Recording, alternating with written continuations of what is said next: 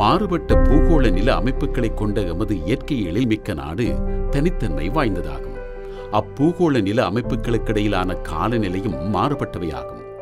நாட்டினுள் வறண்ட, ஈரலிப்பான அல்லது குளிர்ந்த காலநிலைகளுக்கிடையில் சென்று வருவதற்கு தேவை ஒரு சில மணித்தியாலங்களே ஆகும். அழகிய, ஆரோக்கியமான இயற்கை எழில்மிக்க மலைநாடு இயற்கையின் இதயமாக திகழ்கின்றது. நாட்டின் நீர்த்தேவையை பூர்த்தி செய்யும் நதிகளின் அமைப்பு ஆரம்பமாவது மத்திய மலைநாட்டில் ஆகும்.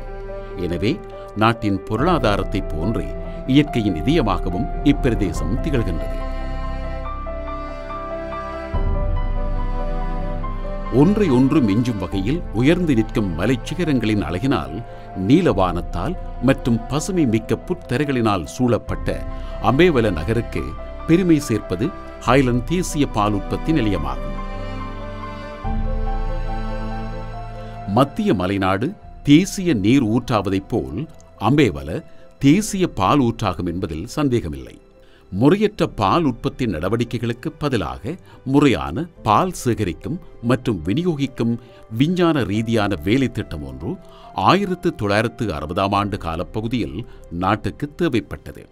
அக்குறைபாட்டை நிவர்த்தி செய்யும் முகமாக 1970ஆம் ஆண்டு பிப்ரவரி மாதம் 19ஆம் தேதி அப்போதிருந்த விவசாய மற்றும் உணவு அமைச்சர் திரு MD பண்டா அவர்களால் அடிக்கல் நாட்டப்பட்ட இப்பால் உற்பத்தி தொழிற்சாலை 1974ஆம் ஆண்டு ஜனவரி 17ஆம் தேதி அப்போதிருந்த விவசாய அமைச்சர் திரு கொப்பேகடவு அவர்களால் ஆரம்பித்து வைக்கப்பட்டது.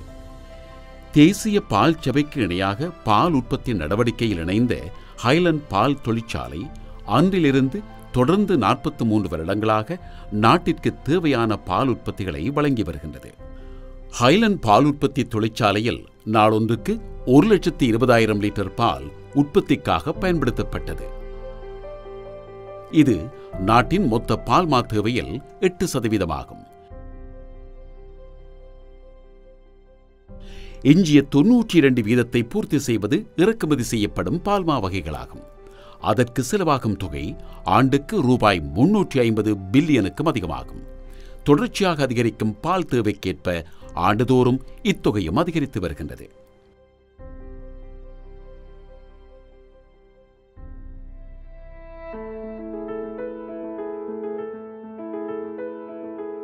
முறையான அபிவிருத்தி நடவடிக்கைகள் மூலம் தேசிய உற்பத்திகளை மேம்படுத்தும் நல்லாட்சி அரசாங்கத்தின் கொள்கைக்கமைய கால்நடை மற்றும் உள்நாட்டு விவகார அமைச்சர் கௌரவ P. ஹரிசன் அவர்களின் மேற்பார்வையின் கீழ் 26.6 மில்லியன் யூரோ முதலீட்டுடன் இச்சிறப்பு மிக்க பால்மா தொழிற்சாலை 2ஆம் கட்டத்தில் காலடி பதித்துள்ளது.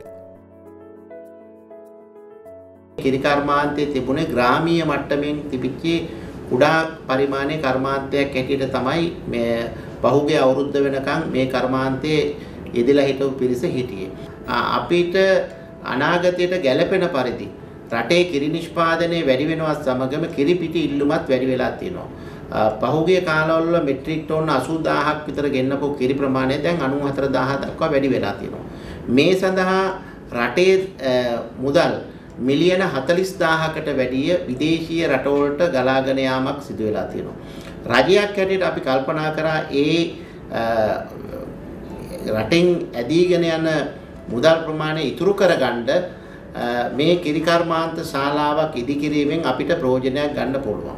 මේ තුලින් සමස්ත රටේ ජනතාවට ආර්ථික වශයෙන් වගේම මං හිතන්නේ ගුණාත්මක භාවයෙන් හොඳ කිරිපිටි லபா கெனிமே ஹக்கியாවක් තියෙනවා. 43 வருடங்களின் பின் நாட்டின் பால் உற்பத்தி துறையில் புரட்சிகரமான மாற்றத்தை ஏற்படுத்த உலகின் அதிநவீன தொழில்நுட்பத்துடன் கூடிய அம்பேவல ஹைலண்ட் பால் உற்பத்தி தொழிற்சாலை நல்லாட்சி அரசாங்கத்தின் பிரதமர் கௌரவ ரணில் விக்ரமசிங்க அவர்களால் திறந்து வைக்கப்பட்டதன் மூலம் உலகில் அதிகூடிய அளவில் பால்மா உற்பத்தி செய்யும் தொழிற்சாலைகள் சிலவற்றுள் அம்பேவல ஹைலண்ட் பால்மா தொழிற்சாலையின் பெயரையும் இணைத்துள்ளது.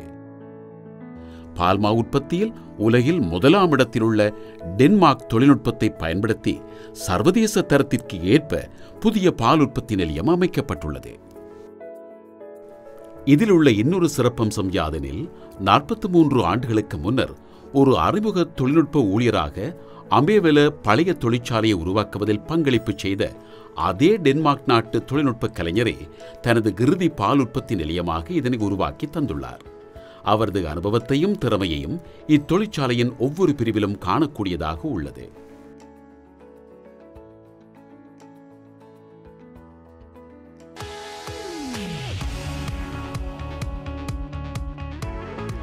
இப்பாரிய வேலை திட்டத்திற்காக ஐரோப்பாவிலிருந்து இறக்குமதி செய்யப்பட்ட இயந்திரங்களை இத்தொழிற்சாலைக்கு கொண்டு வந்து சேர்க்கப்பட்ட கஷ்டங்கள் கொஞ்ச நஞ்சமல்ல. சில நேரங்களில் குறுகிய பாலங்களின் வேலிகளை கழற்றி மீண்டும் பொருத்த வேண்டிய நிலையும் ஏற்பட்டது.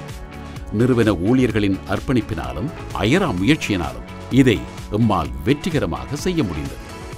1956 කොළඹ ක්‍රමයටදී පටන් ගත්ත ජාතික කිරි මණ්ඩලය දවසකට දෛනිකව කිරි ලිටර් 5000ක ප්‍රමාණයකින් පටන් අරගෙන අද දක්වා වෙනකුත් වෙනස්කම් වලට භාජනය වෙලා මිල්කෝ ප්‍රයිවට් ලිමිටඩ් නමින් කර්මාන්තශාලා 4ක් යටතේ ක්‍රියාත්මක වෙනවා.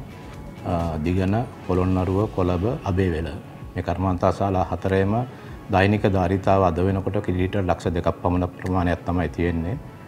මේ අතර මේ නවීකරණයේ ව්‍යාපෘතිය යටතේ 1974 අපි පටන් ගත්ත අබේවැල කිරි කර්මාන්තශාලාවේ නවීකරණ කටයුතු කළාට පස්සේ අපට දැන් කිරි ලිටර් ලක්ෂ 3ක වැඩිපුර කිරි ලිටර් ලක්ෂ 3ක ප්‍රමාණයක් ප්‍රොසෙස් කරන්න පුළුවන් කැපැසිටියක් ලැබිලා තියෙනවා. මේකත් එක්කලා මුළු ධාරිතාව මිල්කෝ ආයතනයේ කිරි ලිටර් ලක්ෂ 4,50,000ක් පමණ ප්‍රමාණයක් දෛනිකව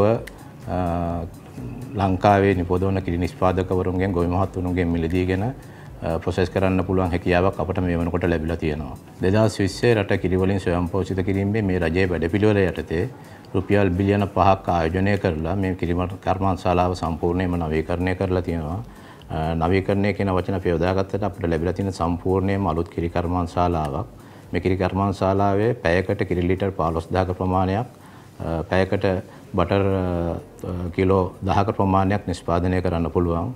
ඒ හින්දා දේශීය පාරිභෝගිකයාට නැවුම් වශයෙන් යුත් පාරිභෝජන භාණ්ඩ විශාල ප්‍රමාණයක් ලබා දීමට මේ ආයෝජනයත් සමග අපට හැකියාව ලැබිලා තියෙනවා. ලෝකයේ සියලුම කිරිපිටි කර්මාන්තශාලාවල තිබෙන නවීන තාක්ෂණය යටතේ තමයි අපි කිරිපිටි නිෂ්පාදනය කරන්නේ. මීට ප්‍රථම දැන් අපගේ පරණ කර්මාන්තශාලාවේ අපි මේ වෙනකොට දිනකට කිරි ලිටර් 1,20,000ක් තමයි නිෂ්පාදනයට යොදාගන්නේ. ඒ අනුව කිරි ලිටර් ලක්ෂ 4ක් පමණ අපිට දෛනිකව කර්මාන්තශාලා දෙකෙන්ම නිෂ්පාදන කටයුතු සඳහා යොදා ගැනීමට පුළුවන්. මේ නව කර්මාන්තශාලාව බිහිවීමත් සමග අපිට ලංකාවේ කිරිපිටි අවශ්‍යතාවයෙන් 25%ක් පමණ සපයන්න පුළුවන්.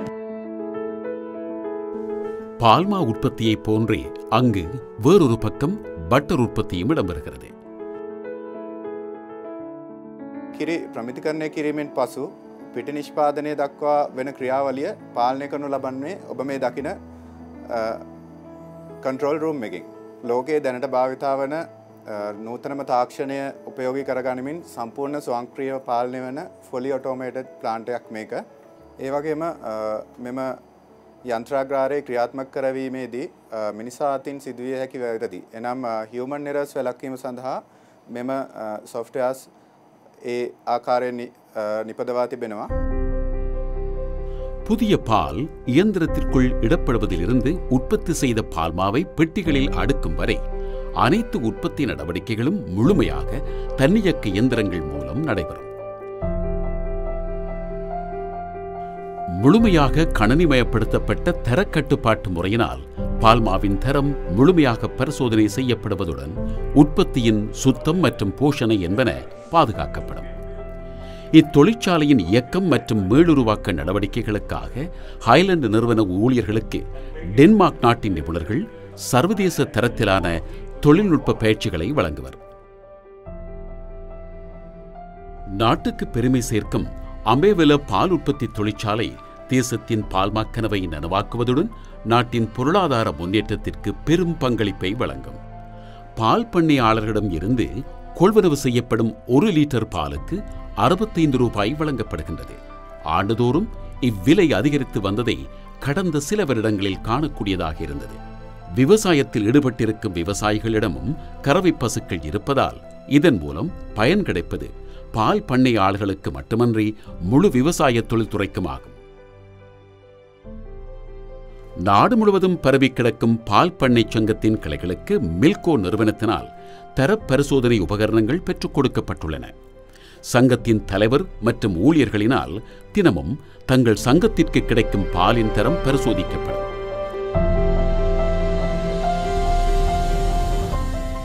நாடளாவிய ரீதியில் பால் சேகரிக்கும் நிலையங்கள் அமைக்கப்பட்டுள்ளன.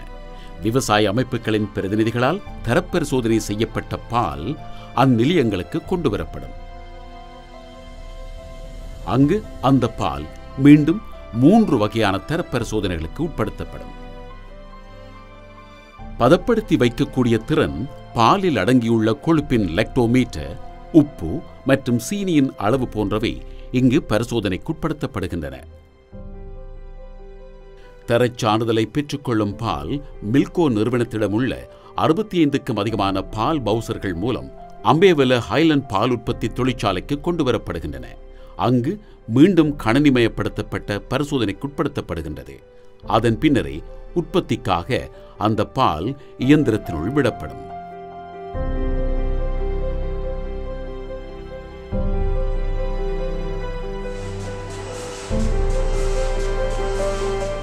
இறக்குமதி செய்யப்படும் பால்மா உற்பத்தி செய்யப்பட்டு கப்பலில் ஏற்றப்பட்டு இந்நாட்டுக்கு கொண்டு வருவதற்கு சுமார் 6 மாத காலம் செல்கின்றது. ஆனால் ஹைலண்ட் பால்மா பசுவிலிருந்து பால் கறக்கப்பட்ட நேரத்திலிருந்து கடைகளுக்கு பால்மாவாக விநியோகிக்க 5 நாட்கள் மட்டுமே செல்கின்றது.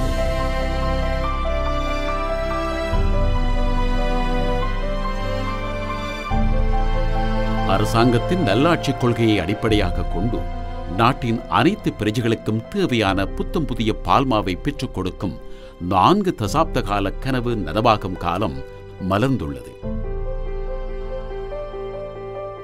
அதற்காக அர்ப்பணிப்புடன் செயற்பட்ட கௌரவ அமைச்சர் பி ஹரிசன் அவர்களுக்கும் இதற்கு தேவையான கொள்கைசார் விடயங்களை நிறைவேற்றி தந்த மாண்புமிகு ஜனாதிபதி மற்றும் பிரதமருக்கும் தேசத்தின் நன்றிகள் உரித்தாகட்டும்.